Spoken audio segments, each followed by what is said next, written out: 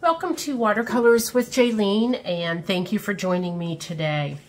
So for today's project, I have got a set of 3 greeting cards. They're all sand dollars, and I like to paint these and put them together as a set, and so we'll be painting these today in the 3 different colors. I have a blue, a green, and a purple.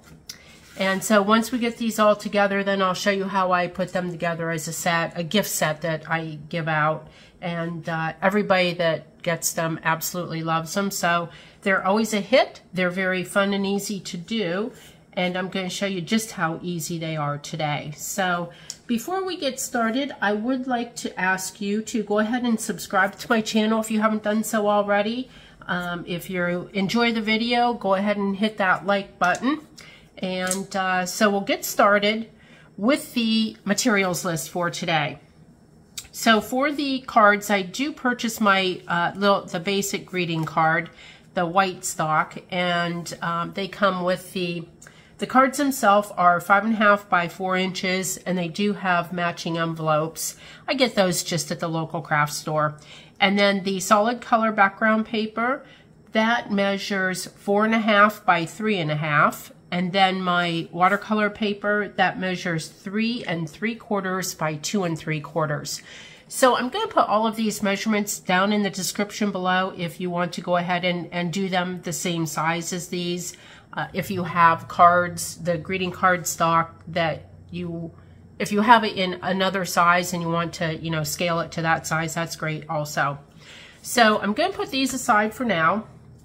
And then to get started, I have on 2 of the 3 pieces of watercolor paper, I have already lightly drawn my sand dollars on there.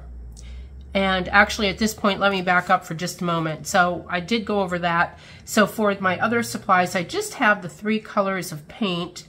And with each one of these cards, we only use 1 color. That's why it's so easy.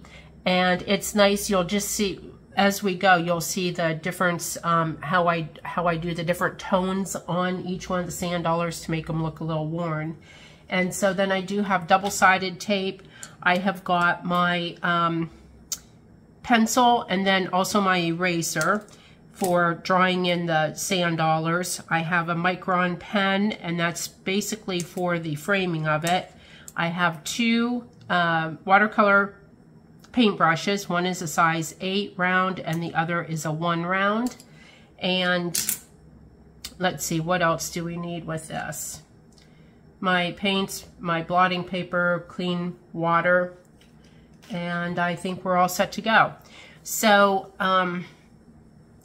so I did go ahead and I penciled it in on the first 2, and then on the third one, just to save a little bit of time, I'll show you exactly how I go about doing that on this one. So I take, and you can use anything that you have handy.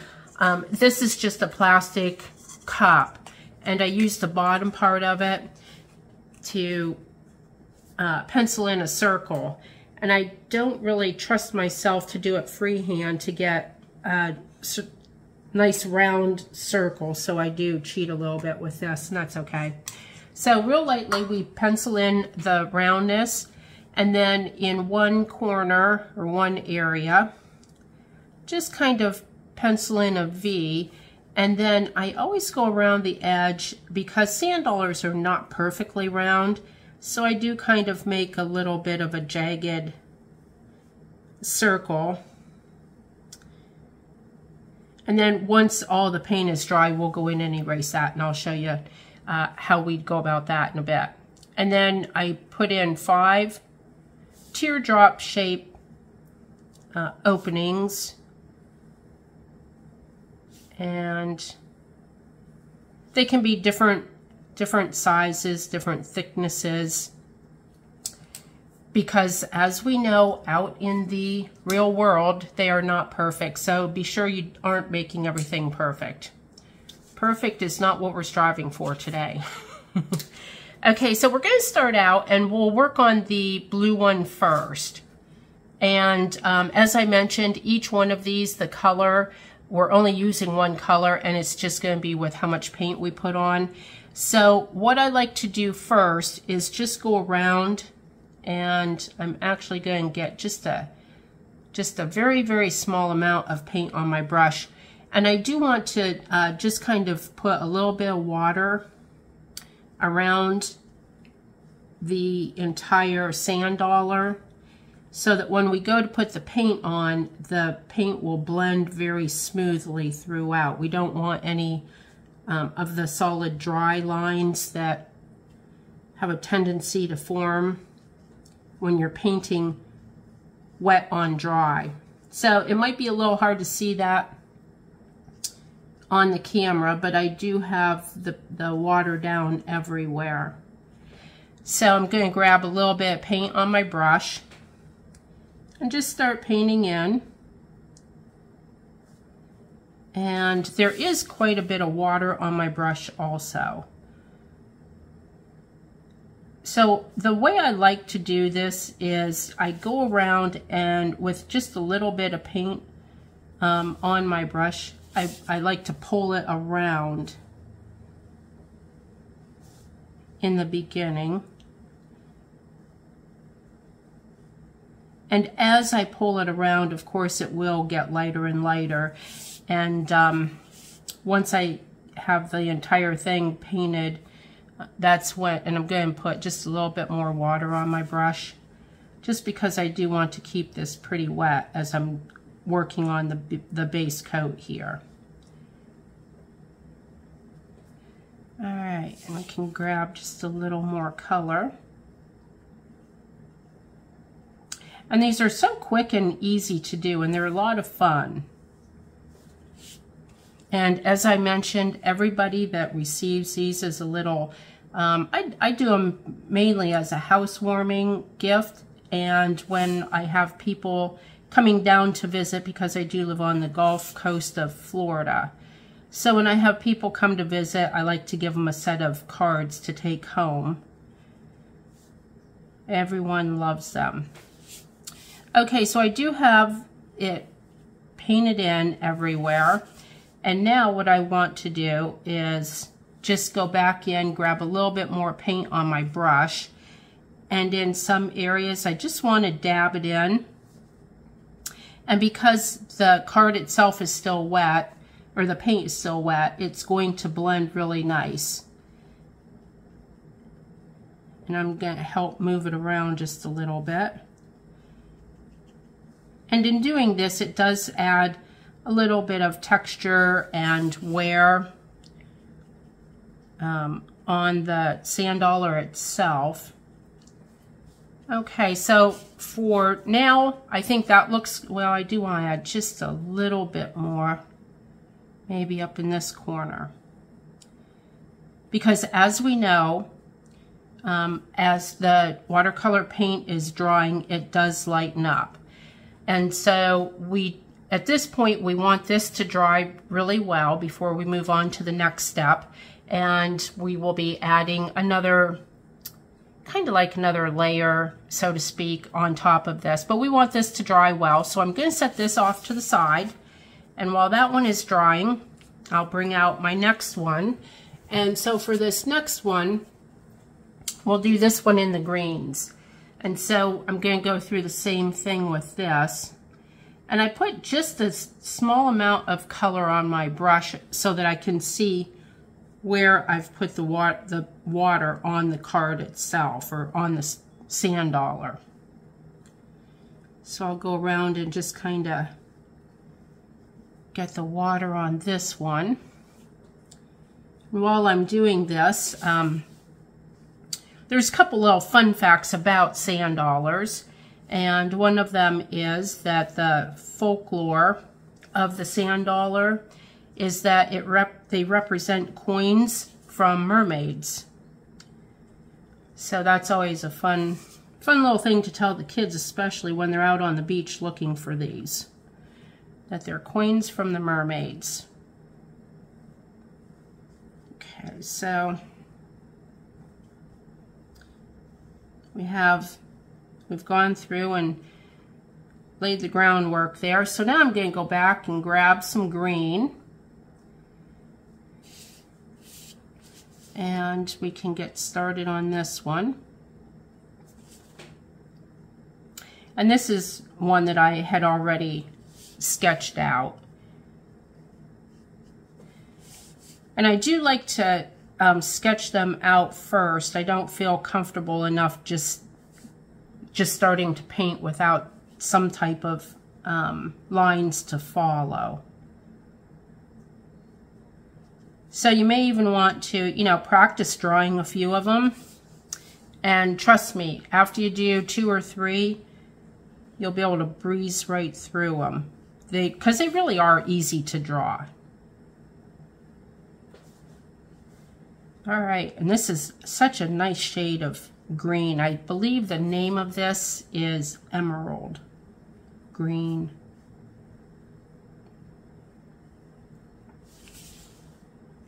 Okay, and I want to follow that rough edge around. And then each one of these openings in the middle, you know, they're just like a large teardrop shape. So they're rounded on the outside edge and they come to a point in the middle. All right, so we are almost there. A couple years ago, I was doing a lot of these. I mean, a lot of these, because each one is an original hand painted.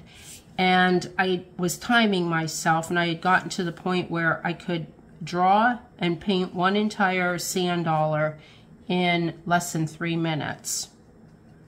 Now, I haven't been doing as many lately, so I probably am not that quick, and that's okay, but I was kind of surprised at how quickly I was able to paint them. Draw them and paint them. Okay, and for any of you that are not aware of some of the details of sand dollars, you know, when they're actually alive, they're not white. You know, when you find them on the beach, a lot of times they are white or a light tan color. But when they're alive, they're not white. They're much darker. Okay, so I've gone through, and you could see where I did put in a little bit more of the color in some areas. So as that's drying, those areas will stay dry, and then of course the other areas they'll lighten up a little bit. So that one is done. I'm going to set that to the side, and then for the final one will be my lavender or purple, and I'll be doing the same thing with this. Let me grab just a little bit of color on this so I can see where the water is going.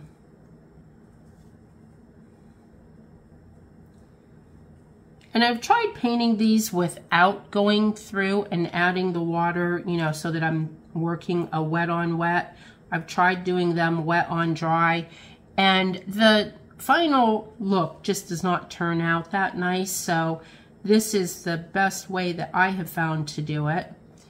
If you want to try other ways, you know, that's always good to experiment. See what works for you. And then the paper that I use, which is the Arches, I find that it works best because it does have nice texture, and I like the texture. Okay, so now that I've have my water laid down, I'm going to go and grab some of the violet or purple paint, and here we're just going to kind of zoom through and get some color throughout the entire sand dollar, so I can go back and add a little bit excuse me, in areas to give it a little bit of texture.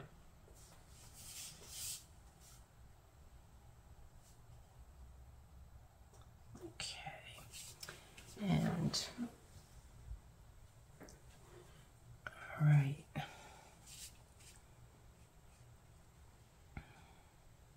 And you can see how this does move along pretty quickly.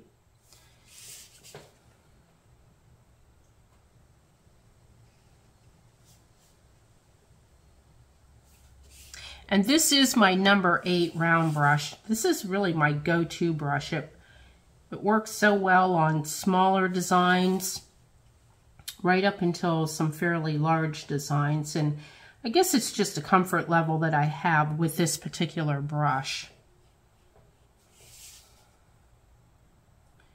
I will be using the 01 brush on some fine little details that we'll be putting on in a few minutes. All right, so I have this one. Let me just smooth that out a little bit. So now I'm going to go through and just add a little more color in a couple of areas so that it can dry with a nice texture.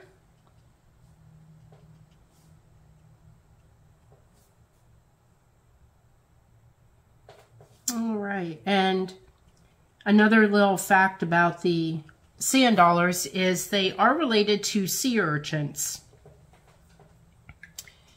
So they're all out there in the waters. The sea urchins are a little more prickly if you step on them, so you have to be careful of that while you're looking for the sand dollars in the low, you know, the waters that are ankle deep. So I'm setting that off to the side so that that one can dry. Now this one, the blue one, the first one that we did, is nice and dry now. So I'm going to take my eraser and just go through and quickly remove some of the edges, you know, the pencil edges that are still showing. All right, and even on these little inside areas, there could be a little bit of pencil marks still left. So we do have that all cleaned up. And so now I'm going to take my 01 brush and I'm going to grab some of the blue, because now what I want to do is just put in some little texture marks, some aging spots, so to speak. Yeah. And they're just like little dashes and dots in various areas on the sand dollar. Just kind of hit or miss. Some can be lighter or darker. Okay, so that one is done.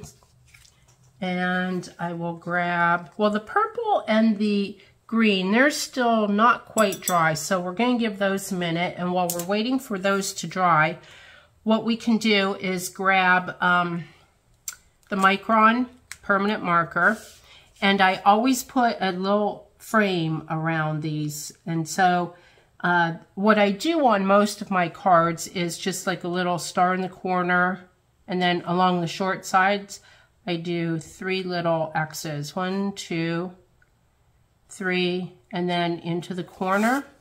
And then on the long side I put 4. And they're not really stars, they're more like a little X. So I go 1, 2, 3, 4, and then into the corner. And you can see I don't measure, I just kind of eyeball it. 1, 2, 3, and then into the corner. And the lines don't have to be perfectly straight. That's what adds a little bit of character to it. And you know, more of the original hand-drawn look. Okay, so I have that on there, and as I was doing that, I did notice there's a couple more lines that I missed when I was doing my erasing. Okay, so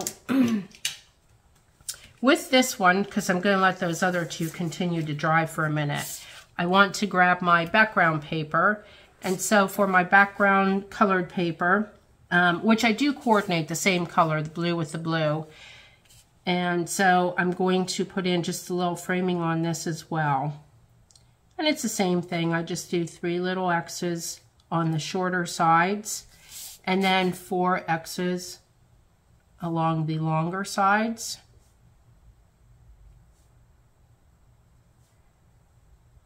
Okay.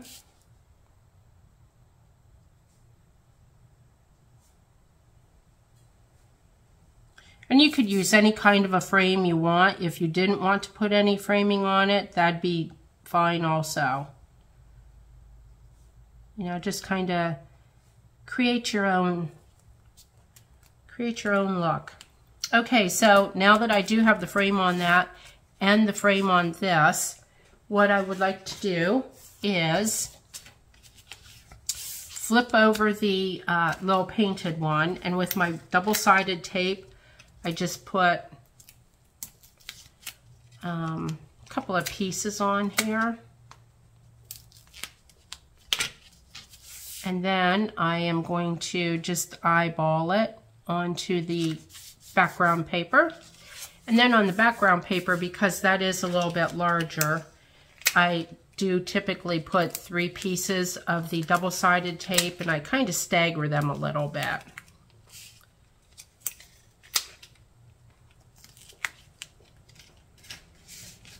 Okay, and then with my card, I just center it on here.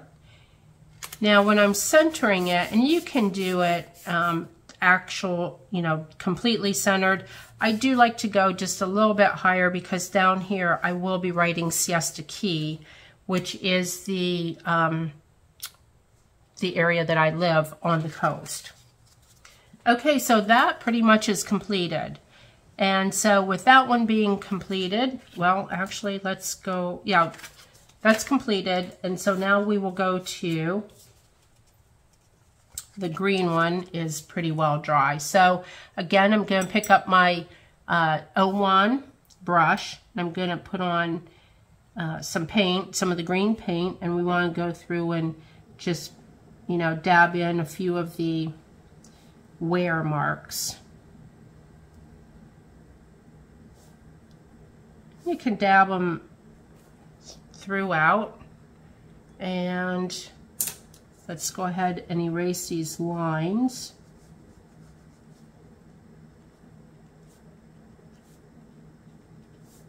And that's why when you're putting the design on here originally, just be sure that you are drawing it very lightly so it's easier to erase.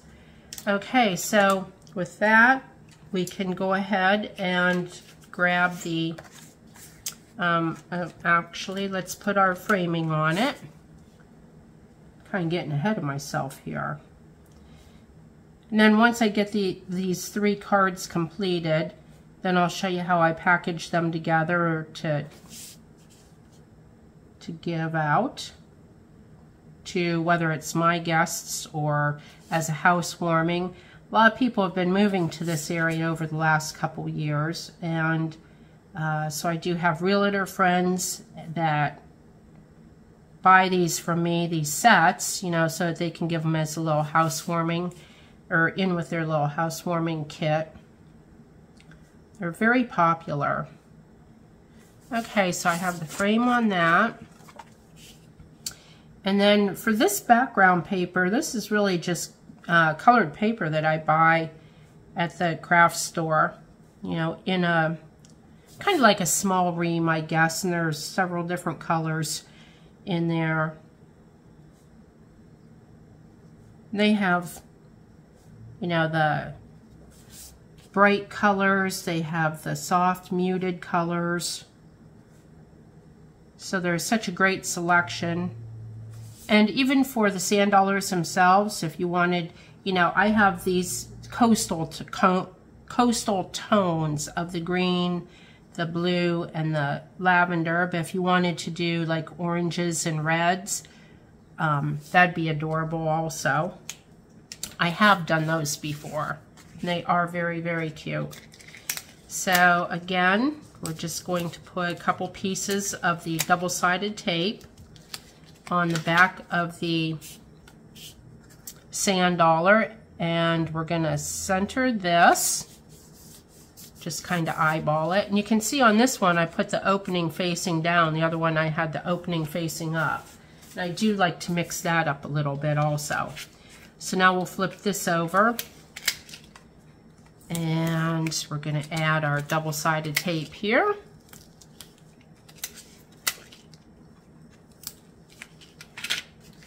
Grab our greeting card, and we can center this a little bit high.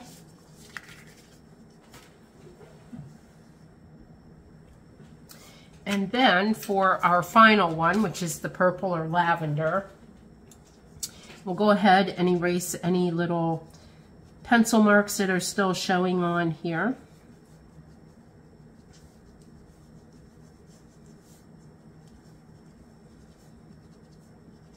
All right, so now that we have that cleaned up, oops. Let's go ahead and add a little bit of framing to this. 1, 2, 3, 4, corner. And then 1, 2, 3, corner. So this micron pen that I'm using, this is an 02 nib. If you have like an 03, even up to an 05, that works as well. You know, this is just a little bit finer. And on this textured paper, it really shows up light. Now, you've probably noticed that on my background paper, it does look a little bit darker. So that's completed. And now for my violet background paper. We'll go ahead and get this one complete.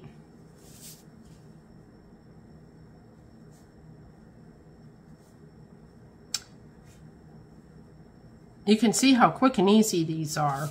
And after you do a few, they really zip right by. Okay.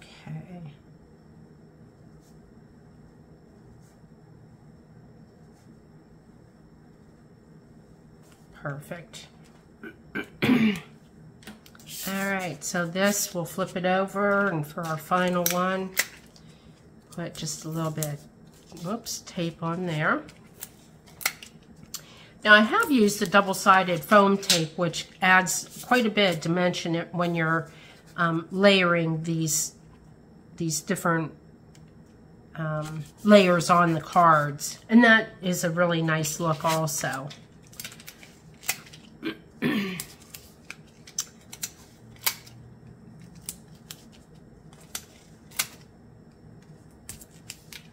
Okay, so here's my last card, and we'll go ahead and put this on here. Center it just a little bit higher.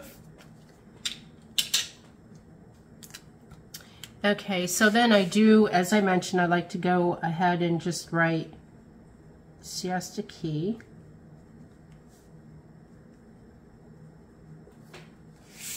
On all three of them. Such a nice little gift, you know, to take home. So a lot of people frame these. You know, they take them home and buy cute little frames and put them in the frame, which is a great idea as well. Okay, so we have them all completed. Destination is written on there. Let me put this off to the side. So I like to take a piece of raffia, let me move this, and just very basically wrap it around and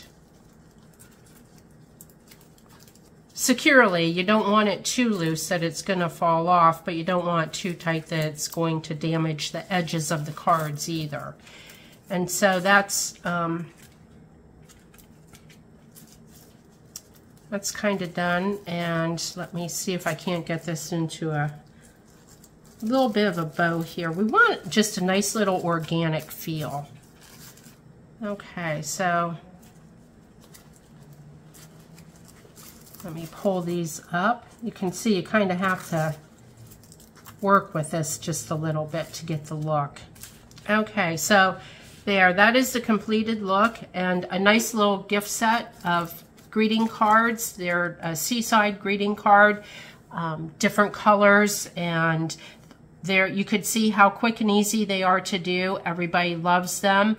It's definitely a win-win for everyone, and just a quick little thing to do on a Saturday afternoon.